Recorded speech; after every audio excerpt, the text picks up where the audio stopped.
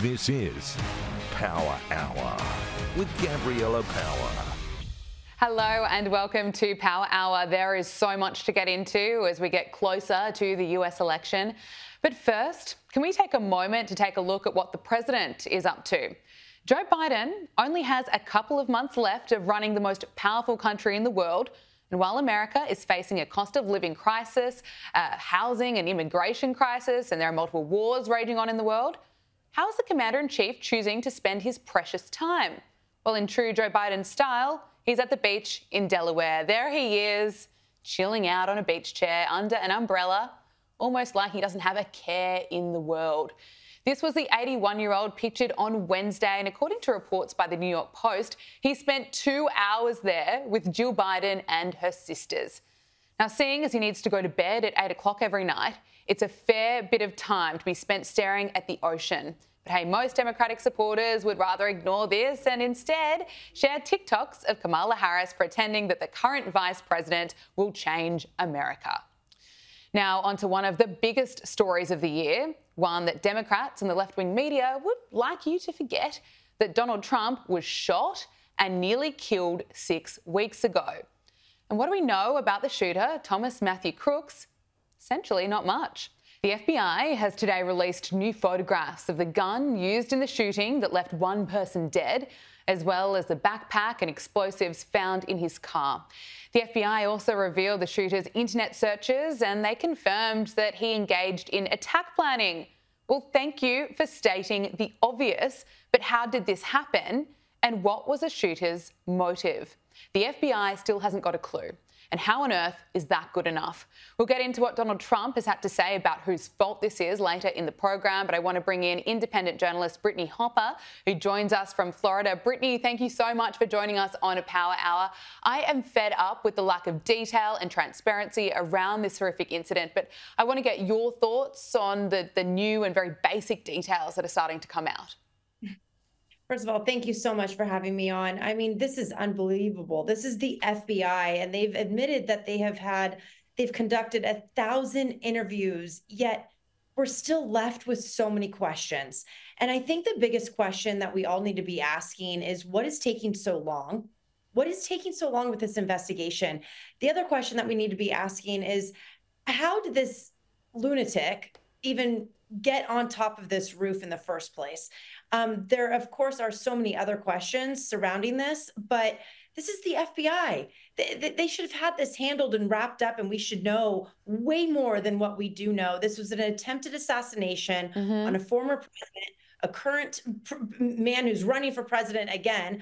I mean, this is just unbelievable that that we are left, the American people are left with so many questions. Absolutely. I completely agree with you. It's unbelievable. They're quick to rule out that he acted alone, yet we don't know why or we don't know how.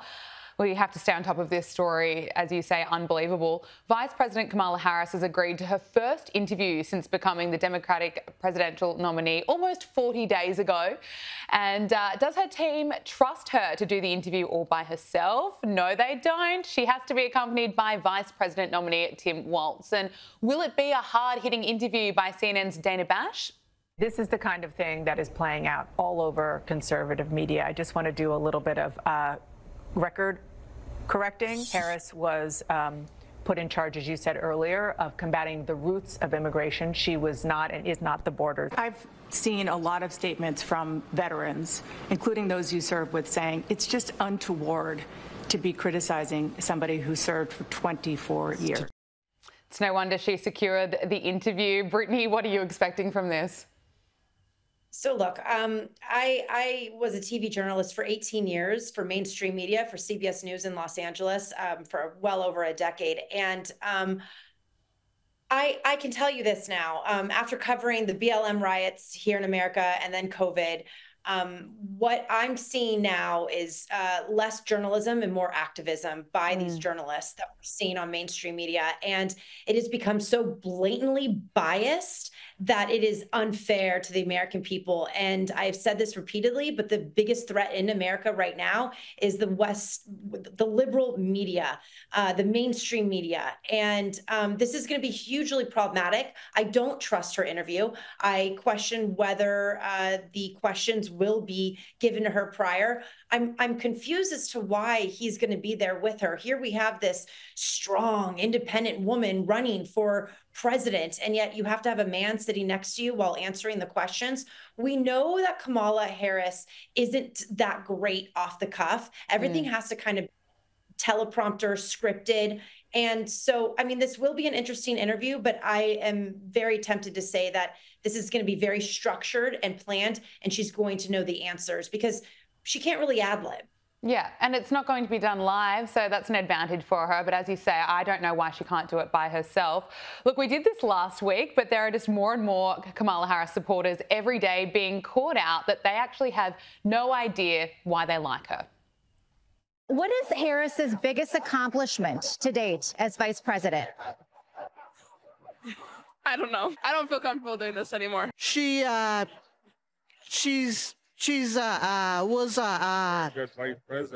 a very good vice president. That's an interesting question. Getting to vice president. I have to do more research on her, honestly. I'm just glad to see a woman of color in charge for once. That's it. I haven't followed her political career that closely. That's a good one. I don't know. Brittany, you can't really blame them. To your point about the left-wing media, how it's been so dangerous in the role that it plays. And look, I can't really think of one reason why I like Kamala Harris either. What are your thoughts listening to that? I mean, I can't help but laugh. It's comical, right? It's the epitome of so many people in our country right now in America, given the politics. And those people who were being interviewed, they're not young. I mean, they should fully know what's going on in the political climate, given that we're 69, 68 days away from our election. So, you know, I'm not surprised though, unfortunately. And, you know, again, I think with social media and the way people are getting their news nowadays, they're just really reading the headlines and they're not really reading the actual stories, just like how Kamala is spewing her policies, but yet we're not really understanding, well, how are you going to implement those policies? So the American people are just hearing the nuts and bolts, the headlines and how mainstream media is really making her look so perfect and great. So yeah, I'm not too surprised by some of these answers, but it's frightening to think that they're just going to be blindly voting for someone that they can't even say, what is she known for? What has she done for our country as a vice president? Again, all of these things that she's saying she's going to do. Well, let me just tell you, in the last 16 years, for 12 of those years, a Democrat's been in our White House. So we haven't seen a lot of change. I mean, we need change. Yeah. The fact that people keep saying, oh, she's going to create all this change. Well, why didn't they the last 4 years? And why haven't they years prior? So I don't know. It's frightening to see so many people be so ignorant about this. It's the most frustrating message that I keep hearing here in Australia, seeing it online. Vote for Kamala Harris for change, as if she isn't already the vice president. And as we know, Kamala has just been riding the waves of vibes and she hasn't really been clear on policy. In fact, she's been flip-flopping. It's been revealed, according to Axios reports, that Kamala Harris will spend hundreds of millions of dollars on the border wall along the southern border, something that she's previously opposed and even criticised Donald Trump for, calling it un-American. He has held up the United States government and its workers around his vanity project called a wall. We cannot continue to have an administration and a president of the United States who puts his vanity projects ahead of the needs of the people of our country. This administration has decided to vilify them and to trade on them for the sake of this president's medieval vanity project called a wall. Brittany, is this her style, just to gaslight Americans and then steal Trump's policies? So I don't think it's just her style. I think it's the Democrat Party. And I think that this is very planned out and they're doing this on purpose to try and get the independent voters to make her look like she's more of a moderate, but we know that she is as far left as you can possibly go. But I think that they are, sure, let's use the word gaslighting. They are trying to convince otherwise, but we know that this is not the case. We have it on record, what you just showed. So she's backtracking. She's saying things that I don't know. It's very confusing. I'm shocked that the American people, that the race is this close. Yeah. Let's take a look at the Trump campaign. He's released a new ad taking aim at Kamala Harris, pointing out what should be obvious to most Americans, that the cost of living crisis that Americans are experiencing right now is a result of Joe Biden and Kamala Harris's leadership. I'm Donald J. Trump, and I approve this message. Everyday prices are too high. Food, rent, gas, back to school clothes. That is called Bidenomics. A loaf of bread costs 50% more today. Ground beef is up almost 50%. There's not much left at the end of the month. Bidenomics is working. The price of housing has gone up. It feels so hard to just be able to get ahead. And we are very proud of Bidenomics. What do you make of the ad, Brittany? Do you think it's going to cut through? I hope so. I mean, it's very true. Bidenomics is obviously not working. Look, here's what I think. I think that those who are going to be voting for Kamala, we're not going to be able to change their minds. Those who are going to be voting for, we're not going to be changing their minds. Right now, it comes down to some key states here in America, who wins what, and the independent voters, the ones that are still undecided. This is huge, though. I mean, the economy is obviously on everyone's minds. The border, security, inflation. Eggs are like $10 a carton. So, I mean, everything she's saying is absolutely true, yet it's still, nothing has changed in the past 3.5, almost 4 years she and Biden have been in office. So hopefully people see through this hypocrisy, because this is the definition of the Democrat Party. Hypocrites. That's what they yeah. are. Oh, gosh, I'm waiting and waiting to see more and more people realise this. Look, I'm looking forward to see Donald Trump debate Kamala Harris. It's certainly going to be better than debating Joe Biden. Donald Trump revealed this week that he had, in his words, reached an agreement with the radical left Democrats for a debate with comrade Kamala Harris on ABC News. He said that the rules will be the same as the last CNN debate, which seemed to work out well for everyone except for perhaps crooked Joe Biden. What are you expecting will come from this debate? I mean, I'm planning to play a drinking game, to be honest, while watching this, because how many times does Kamala give us a word salad and just left like, huh? Yeah. What? Wait, what did you just say? Here's the thing, though, is that I do think that they are prepping her, and I'm not quite sure if Trump is prepping as hard as she is.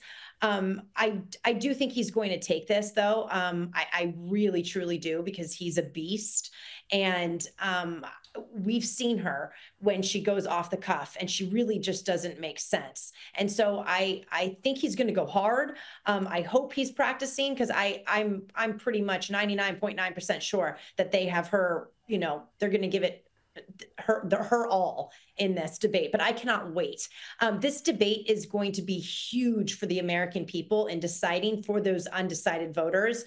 And so this is a big night for Trump to really, really take the home run here and do well. If he doesn't do well, it's not going to look good for him. So I think it's going to come down to this debate. This is a really big deal, and I just hope that ABC News keeps it unbiased. I'm not convinced that they won't, but let's see. Hopefully the rules will apply, and yeah, we'll have a good debate, because this is what America is all about, and let's see what happens. It is certainly going to be crucial, and good luck for your drinking game, because as we know, Kamala Harris will make some gaffes when she goes off script, but we'll wait and see. Look, things are moving quickly on the campaign trail. Just in the last week, we saw RFK Jr. drop out to endorse Donald Trump, and then we saw just a few days later, former Democrat Tulsi Gabbard come out to say why she's no longer supporting the Democrats and is endorsing Donald Trump. Why are we seeing this? Why are we seeing this trend? We're seeing more and more prominent Democrats rejecting the party. I think because, the far left liberal movement, they have basically hijacked the Democrat Party. So I think we're seeing more and more Democrats leaning. I look at it this way, and I don't consider myself a far right conservative at all, but I think that the Republican Party over the years, they have moved closer to being more moderates, where the Democrat Party has moved closer to being left-wing loony nut jobs. So, that's the biggest difference that we're seeing right now. And I really do think that the Democrat Party is not what my parents, even though my parents were never Democrats, but it's not what it used to be. It's now this far left liberal gender identity party. And I think a lot of people are frustrated. And so that's why we're seeing more and more Democrats. I have a feeling that we're going to see even more based off these two joining forces with Donald Trump. I think you're right, and in every way. Finally, I said this in my editorial, but US President Joe Biden has jetted off to the beach in Delaware after enjoying several days in California's wine country. Brittany, I suppose this is to be expected. Everyone already looks at him as if he's retired, as if he's just an old grandpa that we need to be nice to when he doesn't make any sense. But how embarrassing is this for America? Well, who's running our country? Yeah, great question. It's the national threat to our country. We know that millions of people, millions of illegal immigrants have been allowed in. We know that some of those have been terrorists. What an opportune time right now, God forbid, to have a terrorist attack on our soil when literally our president is out to lunch. So I don't know who's running this country. You have Kamala campaigning, you have President Biden right there, and people blowing him kisses. And, a man his age should be doing this. At this point in his condition, he should be doing this. But he is the president of the United States of America. And there's a lot happening right now. There's a lot going on. And I just question our national security at this point. Brittany Hopper, independent journalist, joining us from Florida. Thank you so much for joining us on Power Hour. Thank you so much for having me. Well, it's no secret that big tech companies like Meta have been censoring critical information to its users for years. And this week we finally heard from Meta CEO Mark Zuckerberg admitting it. He revealed that Facebook bowed to pressure coming from the Biden-Harris administration. In a letter to the House of Judiciary Committee Chairman Jim Jordan, Mark Zuckerberg said that the White House repeatedly pressured our teams for months to censor certain COVID-19 content, including humour and satire, and expressed a lot of frustration with our teams when we didn't agree. He said that this pressure was wrong and says that he regrets that we were not more outspoken about it at the time. He said that we made some choices that, with the benefit of hindsight and new information, we wouldn't make today. Well, who on earth believes that? But the pressure he speaks about sounds a lot like bullying, which adds up when you look at Kamala Harris's track record of staff who leave as soon as they can. Now, it's not just COVID content that Facebook was ordered to censor. The social media company censored a massive story the New York Post broke about criminal evidence that was found on Hunter Biden's laptop. Now, 4 years later, Mark Zuckerberg admits that Facebook should not have done that. I'm sorry, Mark Zuckerberg, but the damage has been done. There are still people who associate that story with Russian disinformation, and there's not a bone in my body that trusts him anymore. And I know I'm not alone in saying that. Just look at the reaction on X.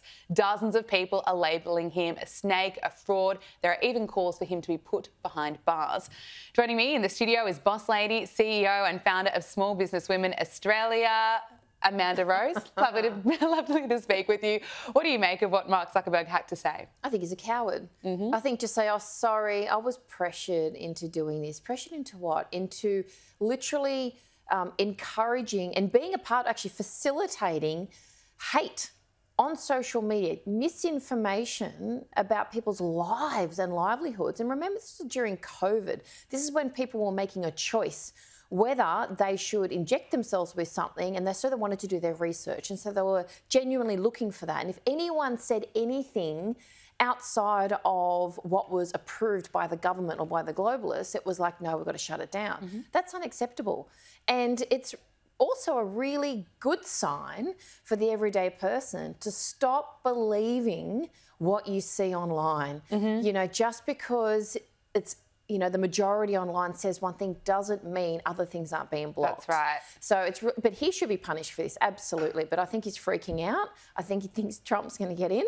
And so if he does and he realises that you were a big part of the misinformation and the hate, the divisiveness that was created during COVID was horrific. And that's why, if anything like that happens again, we need to shut these places down and not use them. Yeah, I think what he did really added to the social divide that we all saw, we all experienced. So is that your assessment of the timing of this? We're getting closer to the election, so this is why we've all of a sudden we're seeing this letter. Yeah, people are starting to panic. Oh no, I think Trump might win, so let's be on the good side here so I don't get arrested. Or it is too late.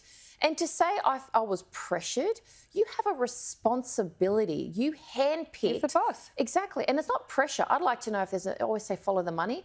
I'd like to see if there's a connection to money in some capacity there, whether it's through grants or tax breaks or so forth, because you don't just say to the government, OK, I'll do what you say because I feel pressured. There's usually a financial incentive with that. But you have a massive responsibility. But yes, he's freaking out because I think Trump would, well, not just Trump, actually, maybe RFK, because he was trying to push that information that got blocked. He was. Very much. And now we look back and think, actually, he was right about a lot of it. We're going to talk about RFK Jr. in just a moment, but I want to get your thoughts on Pavel Durov. I'm not sure if I'm pronouncing his name correctly, but bear with me. We all know who he is. He's the founder of the messaging app Telegram. He's been arrested and charged in France as authorities make further investigations into alleged criminal activity on the encrypted messaging app, including child abuse material and drug trafficking.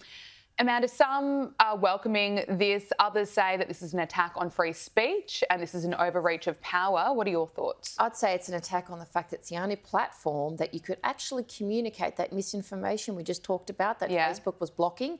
Telegram was sharing it. Right. Telegram allows people to communicate all different types of information, research, thoughts, opinions, kind of what it's supposed to be like, right? Freedom of speech, but also factual information.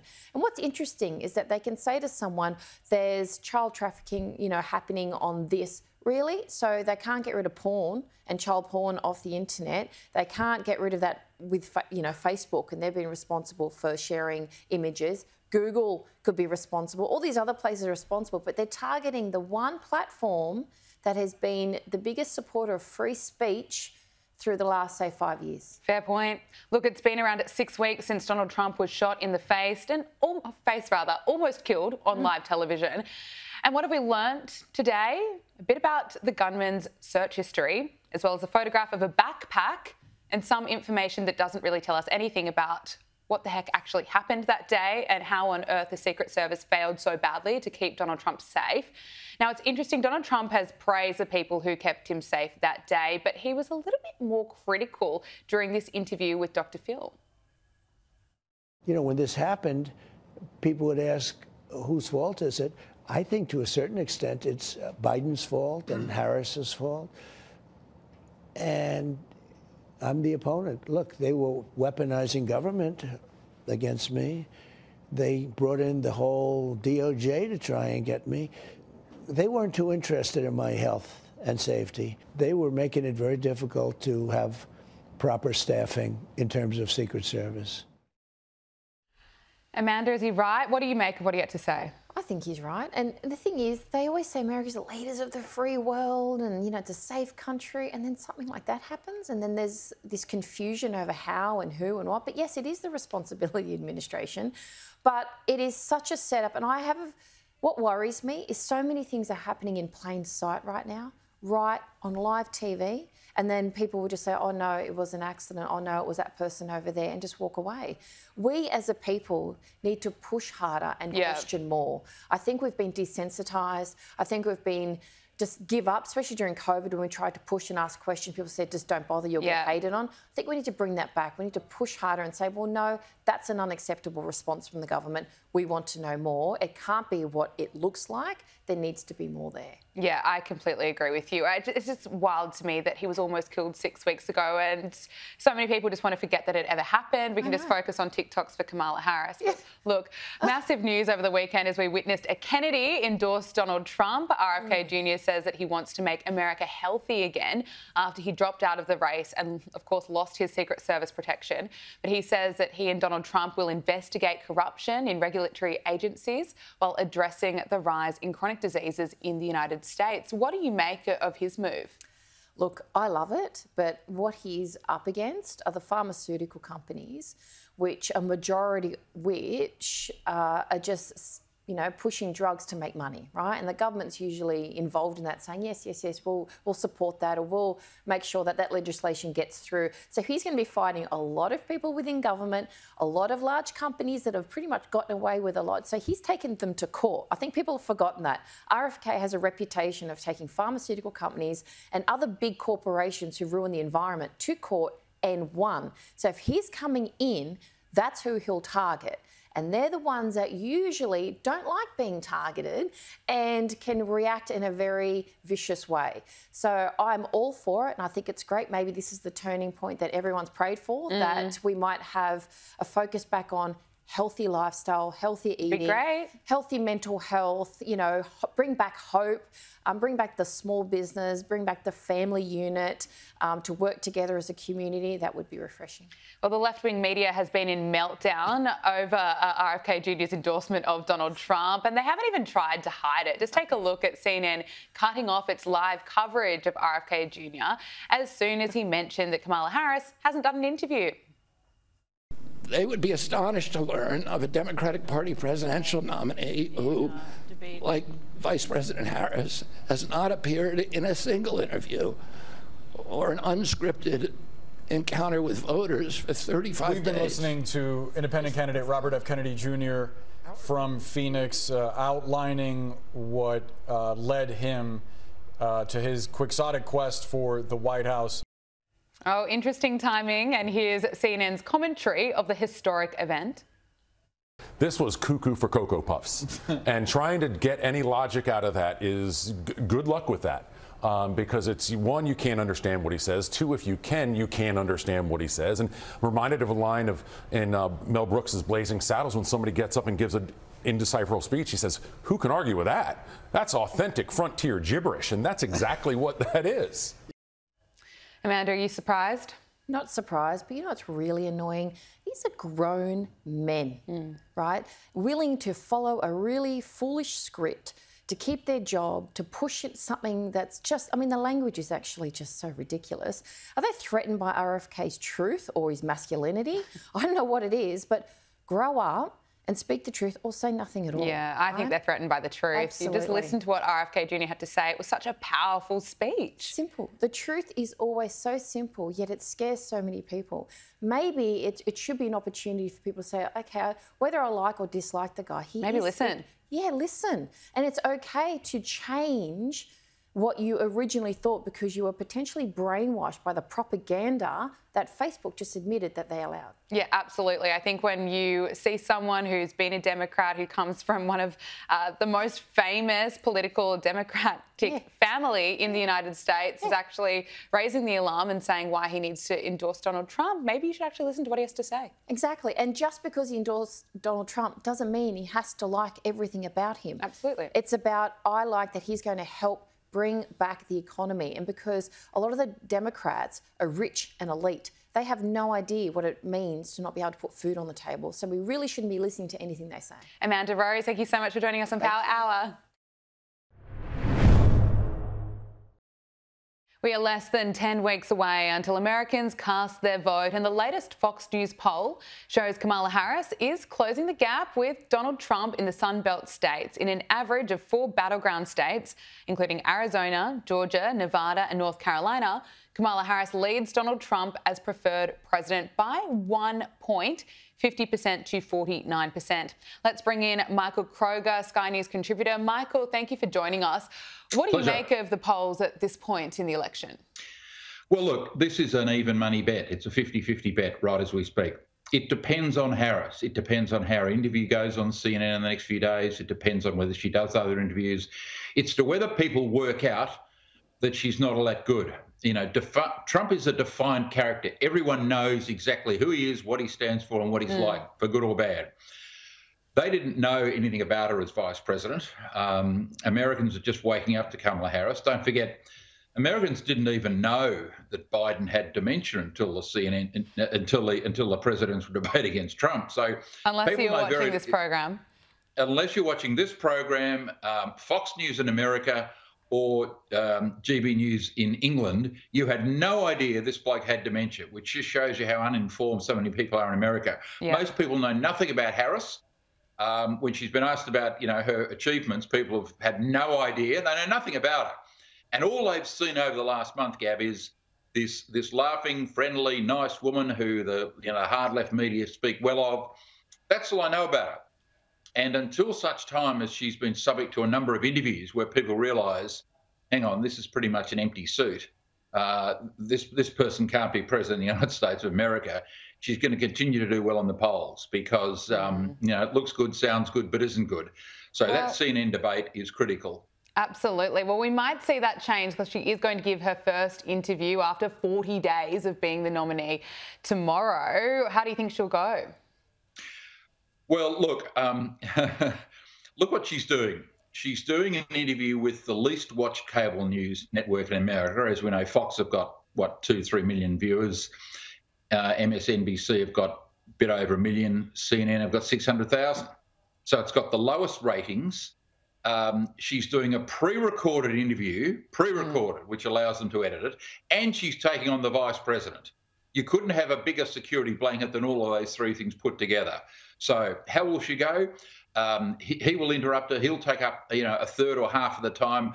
They are trying to protect her with a friendly audience, a pre-record, and him on the stage as well. No, what she needs is an interview with a serious journalist who's going to ask her the hard questions about her record, about her policies, etc. So even though under extreme pressure, the Harris campaign have buckled and said, of course, we have to give an interview. Imagine in Australia or England if the Prime Ministerial candidates weren't giving interviews on a daily or every second day. I mean, in Australia, in other Western countries, this wouldn't be tolerated. People would laugh at the thought that you can hide someone for 40 days running for the most powerful office in the world. So if she does more and more interviews, then her vote will continue to decline, right? The gloss will come off, she will decline, and Trump will win. So they've been hiding it. Everyone on the inside knows they've been hiding it, and they've done an excellent job so far. Well, speaking of hiding people, President Joe Biden's missing. He's been spotted tanning at the beach. Look, he's almost at the end of his presidency. Why is he taking time off now? Well, of course, he probably doesn't have much to do. He hasn't been running America for these last 3.5 years. We know that. I mean, sad though it is, he's in mental decline, as everybody knows, and he's just having a bit of a holiday. But basically, his staff have been running the country for 3.5 years. Who knows who they are, but they've been running the joint for 3.5 years. Yeah. She's clearly not doing any work. She's running for president. So America's just sort of on autopilot at the minute for the next 6 months until this presidential election's resolved, Gab. No, it's laughable, but then it's not funny because it's quite dangerous. Sad. Absolutely. Sad. And look, sadly, this hasn't taken very long to get going again. What we're seeing at elite American colleges, once again, they're becoming places for anti-Semitic messages to be promoted. Anti-Israel activists used red spray paint to deface a building at Cornell University in New York, I should say, while massive protests were held on the first day of class.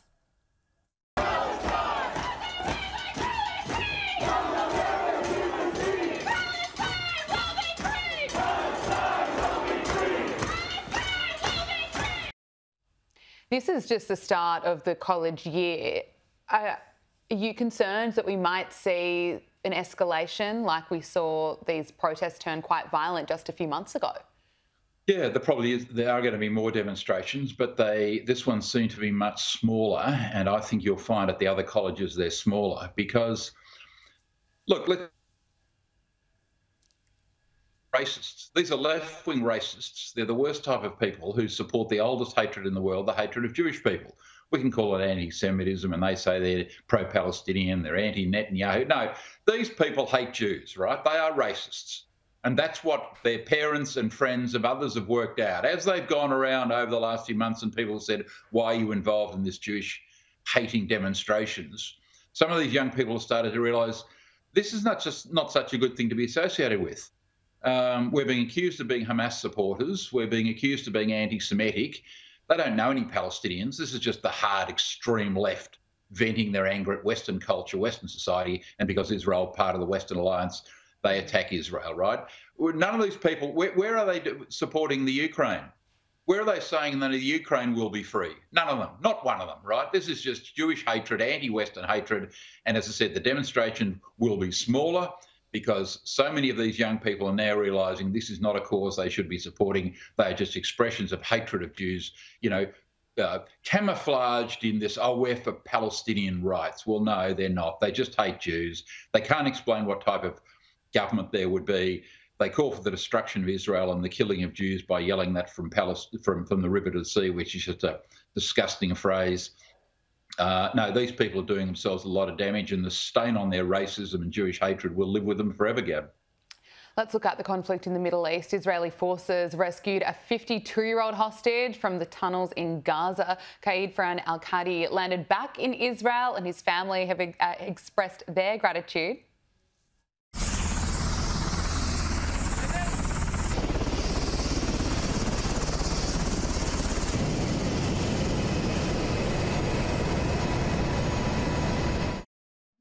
It's pretty amazing seeing that footage, and it certainly gives us some hope and some reason to celebrate, but it's also an important reminder that we need all the hostages back. Absolutely. There's still 106 there, and you've been to Israel, as I have this year, to see the trauma and anguish that these families are going through. What an extraordinary rescue. One man was just on his own that the Israelis found. Just fantastic news, but there's still 106 to go. And why aren't these demonstrators at Cornell, by the way, yelling, you know, free the hostages? Yeah. You know, what we've seen in the Middle East is Hamas, and in Gaza, Hamas use innocent Palestinians as human shields. That's all they are. They're just fodder. They're just fodder. That's why they hide in people's homes. They hide in hospitals and schools and under them. And the Palestinians who've been killed are just, this is Hamas's fault and nobody else's fault. But wonderful to see this person you know, rescued after all these months, Gab. Just your thoughts on how this is all Hamas's fault. Is that your response to the news today that at least 10 Palestinians were killed in a major operation by Israeli forces in the north of the West Bank? Israeli security forces said that they begun a counter-terrorism operation. What's your response? Well, what's clear now from all the international press is that Iran are funneling weapons through intermediary countries, Iraq and Syria, through to these Palestinian activists on the West Bank. And they're arming them as much as they can to create more strife for Israel. And as always, Israel has to defend itself against Palestinian terrorism. And that's exactly what they're doing, whether it's coming from Hezbollah, whether it's coming from Hamas, from Islamic Jihad, from elements of Fatah in the West Bank. Israel's got to defend itself. And as usual, innocent Palestinians get killed because we see these militants hiding out in people's homes. That's what these people do. You know, Yahya Sinwar famously said not so long ago, was reported as saying, well, you know, these innocent Palestinians get killed, that's just, you know, part of the game we play. You know, that's, if they get killed, it's helpful to Hamas because it creates outrage in the West and outrage amongst these, you know, ignorant young students at Cornell and other universities. So, of course, Israel has to defend itself. When the Jenin, you know, camp is not that far from Tel Aviv. I mean, it's a very small country. And of course, Israel has to defend itself. It has no choice. And finally, the Israeli military launched what it called a preemptive strike against Hezbollah in Lebanon just a few days ago, as the Iran-backed militant group said it carried out its own attacks in response to the killing of a top commander. How much longer can Hezbollah fight back while so many of its leaders have been killed? Well, for quite a long time. It has a huge amount of weaponry, and when one leader gets killed, someone else comes along, which is why, as we all know, you'll never wipe out Hamas, and Netanyahu knows that. But what he's trying to say to the Israeli population is, we'll kill as many of these terrorists as we can. But he knows, like we all know, that they'll never be extinguished. Like Nazis have never been extinguished. There are still Nazis around the world, as we know. So what Israel wants is to get a peaceful resolution of the situation with Hezbollah in Lebanon. But they have a huge number of rockets. They have a massive armory. But of course, they've got to be careful because the Lebanese population don't particularly like Hezbollah, who are in the south of the country, just north of the Israeli border. So the Lebanese population are tiring of Hezbollah.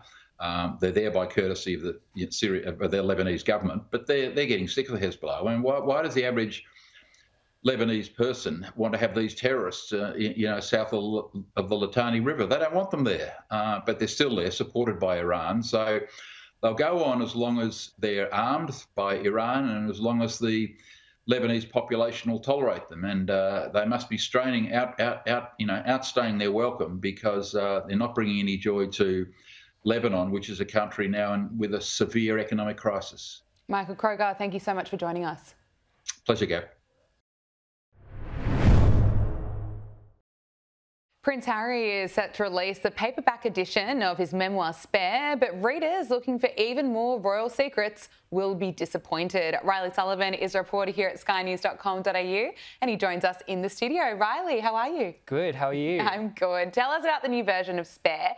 So we're not going to learn anything new, is that right? So finally, 2 years later, we're getting the paperback version of Spare. But as you said, there will be no new information at all. It's a complete reprint of the hardback edition. And this has really taken publishing, publishing insiders by surprise because generally when you're publishing a paperback edition, you do add new chapters, an epilogue, even something short, maybe at the start, discussing the book, discussing the publication of the book. And there's none of that. There's not even a new photo for the cover. So it's that classic headshot of Harry that we all know very well now. And it's going to be a complete retread. So a little bit disappointing, I think, for people who are looking for more royal gossip, looking for more royal secrets. Yeah. But I think a massive relief for the royal family. Maybe he's exhausted them all. Or maybe he's learned his lesson and he doesn't want to reveal even more and make some more money off selling secrets. But look, speaking of books, this week the Royal Foundation revealed that a charity cookbook Meghan Markle created 5 years ago as a working royal is continuing to raise thousands of pounds for charity. How did this book come about, and is there a sign that there could be potentially a bit of life left in Meghan's personal brand?